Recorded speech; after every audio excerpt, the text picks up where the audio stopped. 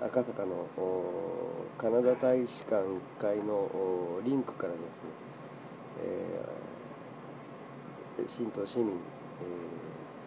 災害支援桜プロジェクトのオフィスとして、岡田社長にですね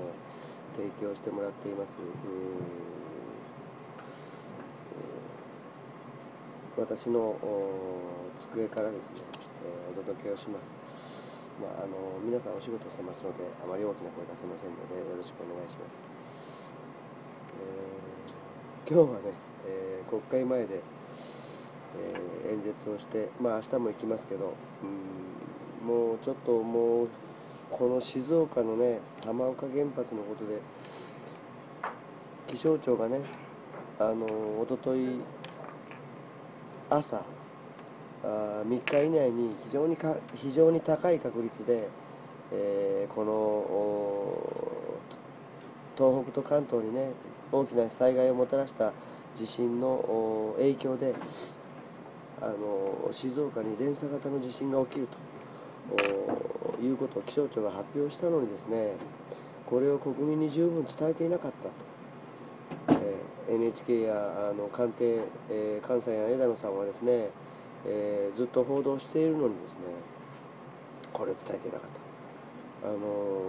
非常にこれは重大な問題だと思います。僕は国民にねパニックを起こされたくない、国民をパニックに陥れたくないというパニックを防ぐという配慮は分かるんですけども、それを知っているのはもうみんな分かってるんですよ、国民はね。しかし、はい、分かりました。はい、ちょっと岡田社長と後で打ち合わせがあるので、後で会うことにしてますが、国民にパニックを起こさせたくないという配慮は分かるんですけれども、これは良くないと思いましたね。国民に対する裏切りですよね。だから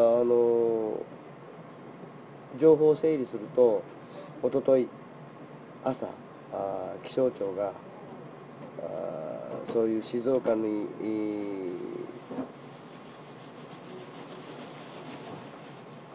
地震がね来る高い確率予想が立つんだということを発表した。これをもうその通り、その夕方夜ですね7時ごめんなさい、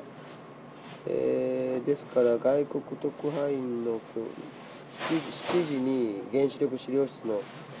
記者会見始まって2時間ぐらいやって赤坂にして10時過ぎぐらいですかね、地震があったわけですよね。そらもし震度6強で済んで浜岡原発も被害がなかったっていうんで、浜岡原発も被害がなかったというんですけど、もしそれがですよね被害があってたら、要するに菅さんも枝野さんもですよね、静岡あたりの人間は落ちんじまえっていうことでしょ。ふざけてませんかこれ。僕も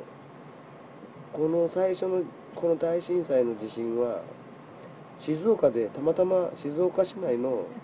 ネットカフェでちょっと風邪気味だったんで金太郎さんの言うことを聞いて葛根湯飲んで、ついでに酒も飲んで京都で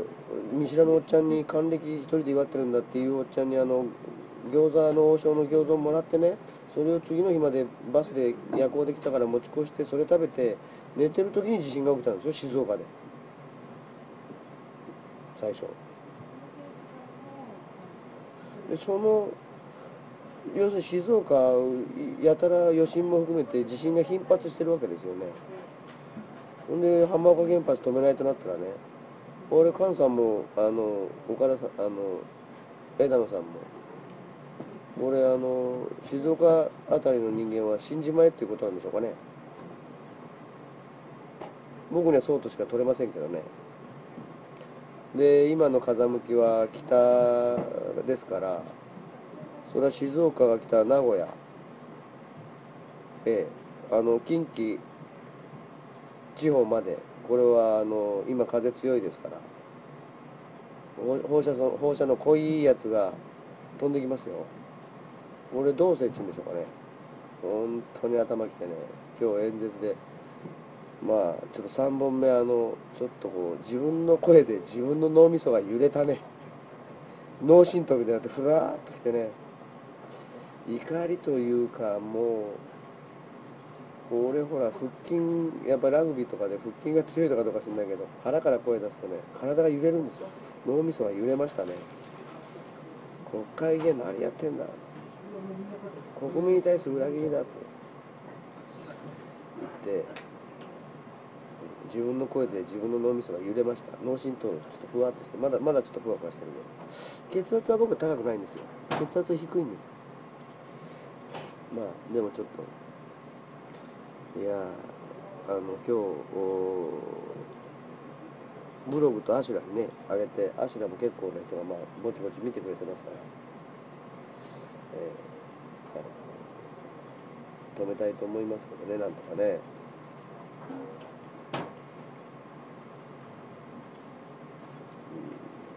アシュラはも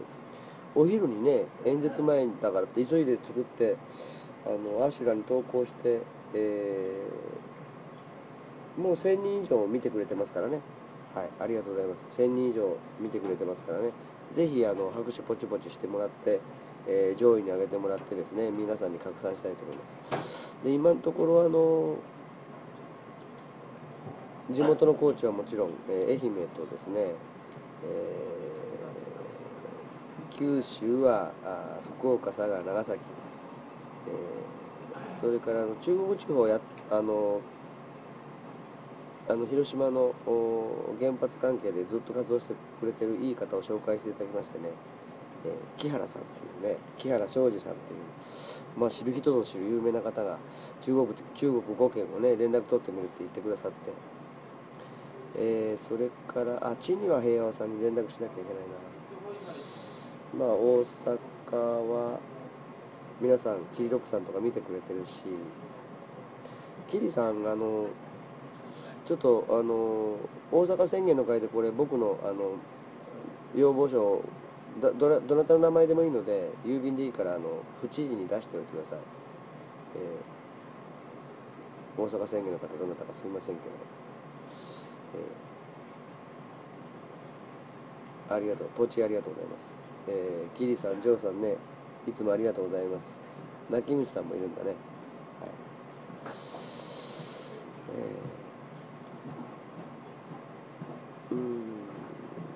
そうか、京都を頼まなきゃいけない。忘れてた。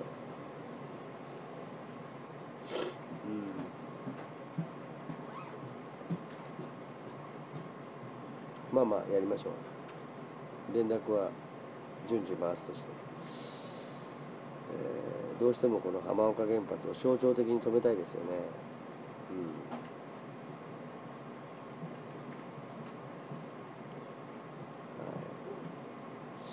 これをやって、上条さんありがとうございます。泣き虫さんありがとうございます。清水義弘さんありがとうございます。皆さんありがとうございます。皆さん叫んでください。僕は昼間十分叫んだんで、今自分の声で脳みそがまだねグラグラって入れてるんですよ。ふわふわしてる。大丈夫だと思うんだけど、やっぱ風が抜けきれてないんだよね。実はみんなあんまり心配するから言わなかったけど、鼻かむとさ出血しちゃって喉の奥が切れてたみたい。静岡でその時に一番ピークの時に地震が起きて、それでいろいろあって、国道が止まったりして、またネットカフェに舞い戻ったりして、ちょっと疲れてましたけど持ち直しました。脳みそ入れてるけど今日ぐらい声が出れば大丈夫でしょう。明日もやります、1時間。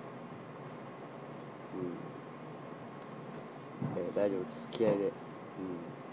実は今日このカナダ大使館の1階のね株式会社リンクの岡田さんがその国会の演説から、国会の演説終わって、この赤坂のオフィスに戻ってきたらね、藤島君って言うから、何ですかって言ったら、実は中国の知り合いから、中国の工場で手動式のこうやってぐるぐるぐるぐるぐるぐるって回す発電式の手動発電式のラジオが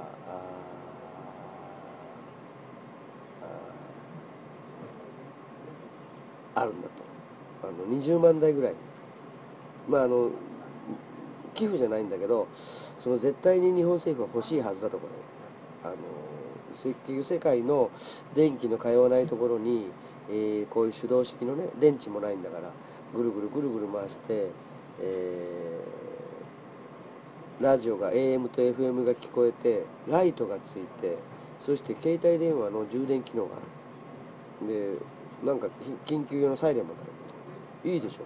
もうそれは被災地の人欲しいですよね。それから被災地にボランティアで入る人たちも欲しいですよね。携帯電話自力でって向こう電気ないんですからね。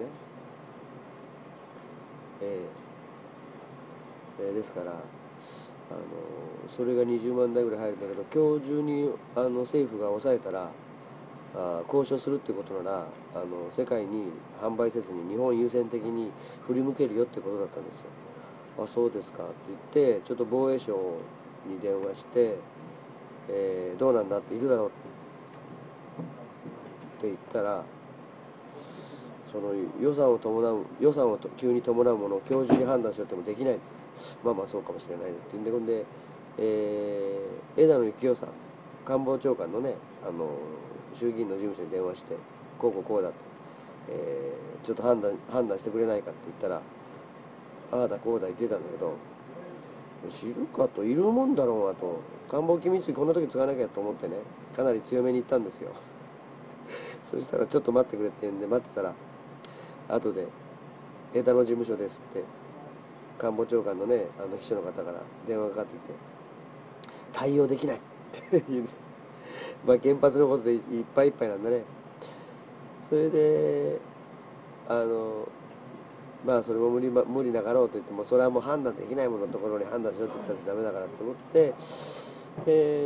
まあじゃあもう枝野事務所にもう内閣府にじゃあつないでくれと、どこがこの地元の被災地の必要な情報を吸い上げてるんだと、そこでつないでくれって言ったら、結局ね、辻元清美さんが首相補佐官、この災害担当首相補佐官として辻元清美さんが任命されて、そこのボランティア連携室っていうところにですね、例の渋谷のテント村ですかね、で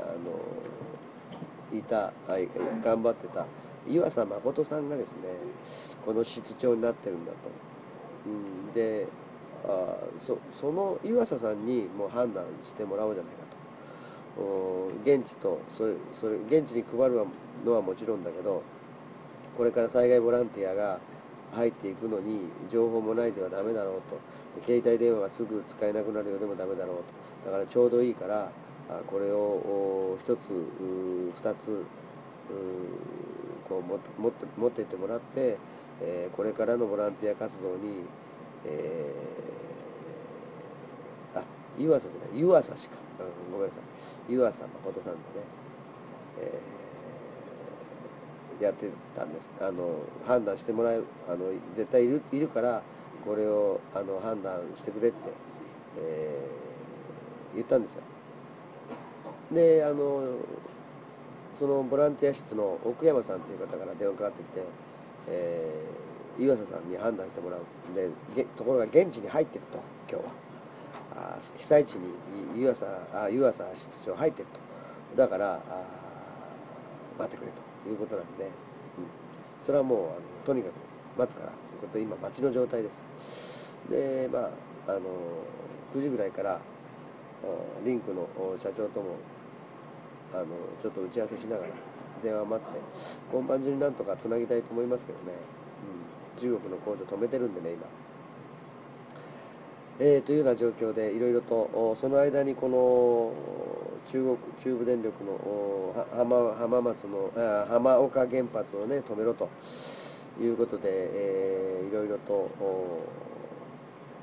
情報を回したりとかねしてます。ぜひ皆さんご協力してください。ありがとうございます。皆さんちょっと心配かけちゃって申し訳ないけど、まあ大丈夫です。なんとか頑張りますのでね。はい、明日また1時に、国会前はやりますし、多分午前中は今日のこととかこんな風になりましたよっていうことをね、報道しますのでね。今日はもうこれで実は東京ね電車が計画停電で地下鉄が止まるっていうのを途中で発表されて、みんな慌ててバタバタ帰ってて、なんか駅に人が溢れてて、なんかすっごい渋滞なんだそうですよ。僕ちょっとここの岡田社長とご飯食べながら打ち合わせなんで、電車には乗らないからいいですけどね、この社員の方心配ですよね。本当に大変なんですよ東京、コンビニにおにぎりもないしね、地下鉄止まっちゃってみんな混乱してね。だからこんなリスク背負うんだから、もう原発なんかいらないんだよ。このほら災害支援に集中しなきゃいけない時、この原発でどんだけ足引っ張られると思います？本当にね、電気足んなきゃ粛々と節電すりゃいいんだから、全くふざけてますよね。大体電力需要でピークを迎えたのはもう20年ぐらい前でしょ。その時エアコンも古くて、ほら電気バンバン食ってたんだけど、節電タイプが出て省エネタイプが出て、家電製品なんか格段に向上したんだから、もう電力はね間に合うはずなんですよ。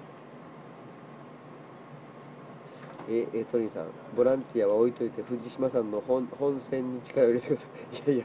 だから災害支援桜プロジェクトだから、本選は本選なんですよ。それで桜支援災害支援桜プロジェクト、でね、原発全廃だと、お互い助け合う共助の社会を作れば、原発なんかそもそも考える必要もない別の社会になるんですよ。そのコアの基本的な部分から考えましょうということなんで、ぜひ、頑張ってますので、ぜひご理解ください。はい。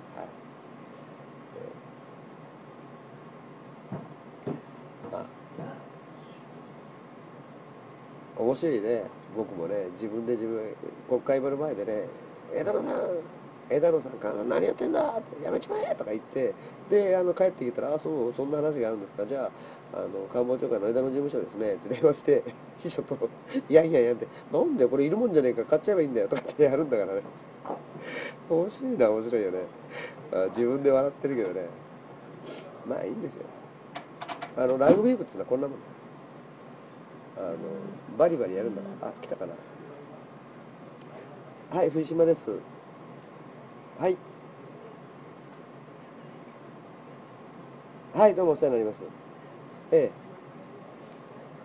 え、ええ、ええ、ええ、ええ、ええ、うんうん。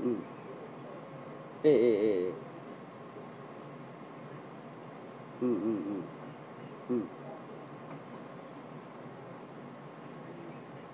うんうんうん。ええ、ええ、うんうん。うんうん。うんうんうんうん。うん。うんうん。うんうんうんうん。うんうん。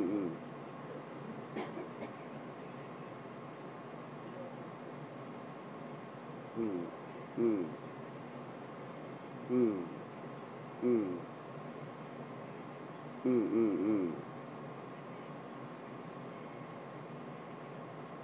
うんうんうんうんうんうんうん。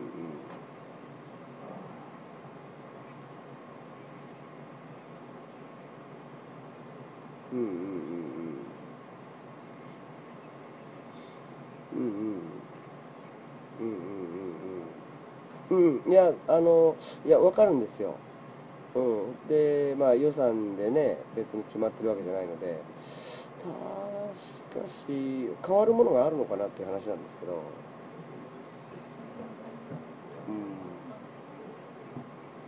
うんうんうんうん、そうすると、うんうん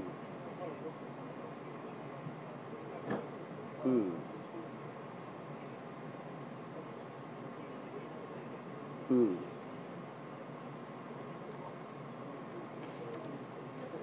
今だから首相補佐官の災害担当首相補佐官のボランティア連携室としての、まあ、ご回答ということですよね、これが。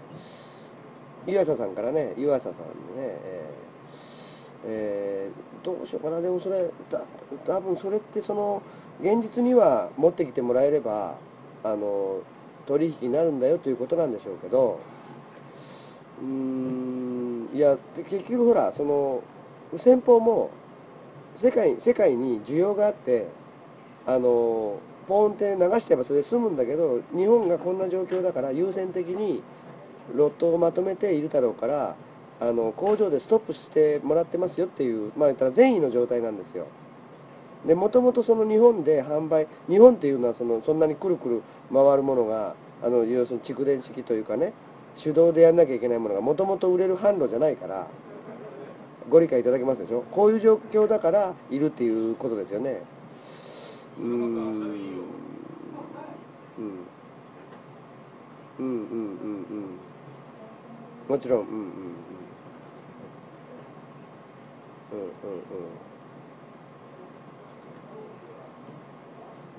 うん、うん、うん、うん、うん、うん、うん、なるほどね。なるほど。まあ、わかりました。ちょっと、ぜひね、僕もちょっと、中国のラインをつないでる商社というか、自分の知り合いとかですよね。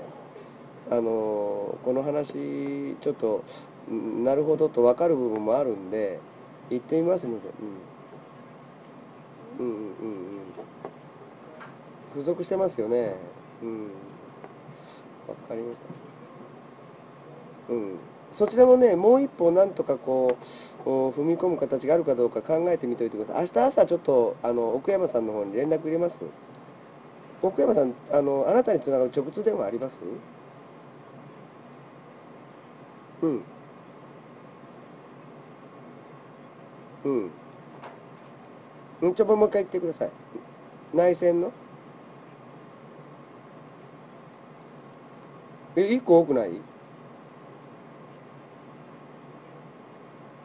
本当？普通4桁だけど大丈夫ですね。あ、そうなんですか。ほんで、代表は0101ですね。はい、わかりました。じゃあ明日朝、とにかく、ちょっと今晩調整できたらして、もし例えば僕が思ってるのは、例えば1000とかほら2000とかの単位でまずちょっとなんとかな、寄付してくんないかと。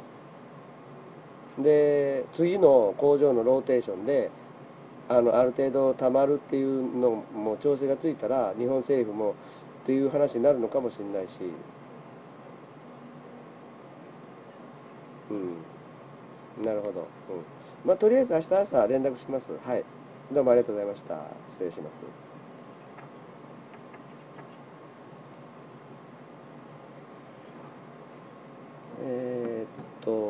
災害担当首相補佐官のですね、辻元清美さん、ここにある、ボランティア連携室の室長が湯浅誠さんで、そこの事務所のね、奥山さんという方と、まあ、直通の電話を聞いたんで、まあ、今晩のちょっと社長、岡田さんとのこの話もあって、え連携できるものが連携をしてみましょうか。はい、そんなところで、ちょっとまた手元の事務も片付けてですね、明日また皆さんにも報告できるようにしておきます。はい、じゃあそういうことで今日はもうこれで、終わりますね。はい、じゃあ失礼します。おやすみなさい。皆さんお疲れ様です。